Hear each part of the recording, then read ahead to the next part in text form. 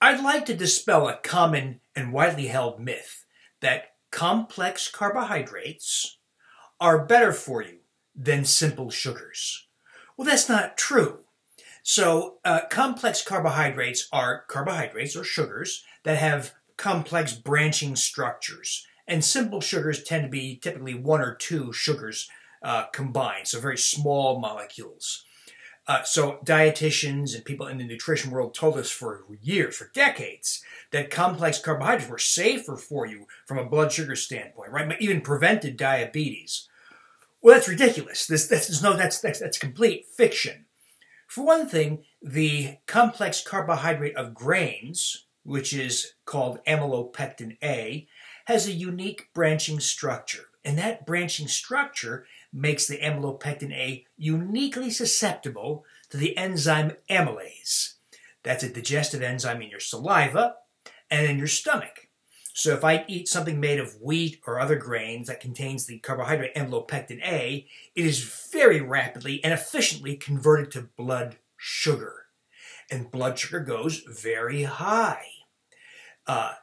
Blood sugar goes high also on eating table sugar, sucrose, but which food has a higher glycemic index, that is the capacity to raise blood sugar over the first 90 minutes after you consume something?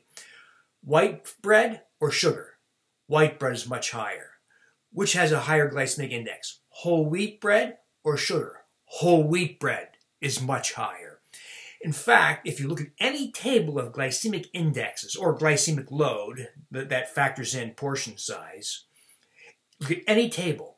Look at the foods with the highest glycemic indexes and loads. They're virtually all grains. They're wheat-based, corn-based, or gluten-free foods, okay? So people who follow my Wheat Belly message know that Wheat Belly is not a gluten-free diet. We in fact bash gluten-free processed foods because they're awful, they're horrible, they cause weight gain and all kinds of health problems. So the complex carbohydrate is better for you than simple sugar argument is complete fiction. I don't know where it came from, except the misinterpretation. The truth is in every table of glycemic index and glycemic load, grains raise blood sugar higher than nearly all other foods. And so complex carbohydrates, at least from a viewpoint of blood sugar, are no better and in fact can be worse than simple sugars. But understand this.